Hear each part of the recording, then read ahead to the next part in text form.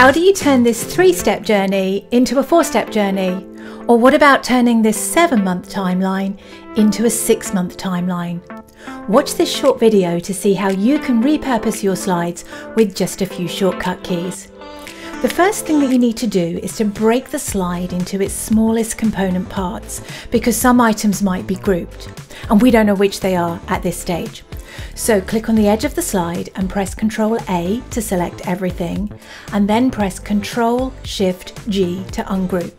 You might need to do this a few times to break the slide parts into their smallest components. Now that I've done this, I can regroup the parts that I want to resize.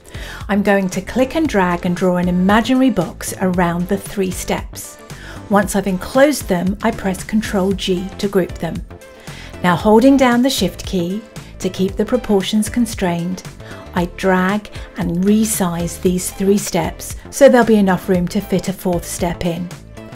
Don't freak out about the text not fitting, I'll deal with that in just a second. This seems about the right size, so I now press Ctrl Shift less than to reduce the size of the text in the parts that I have selected. This is great because 18 becomes 16, 12 becomes 10. It's proportional across everything that I've selected.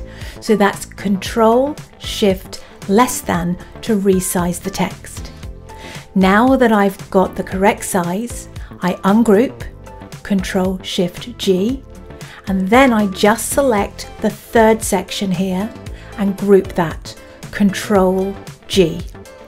Now press Ctrl D to duplicate this part, shift it over and tuck it behind.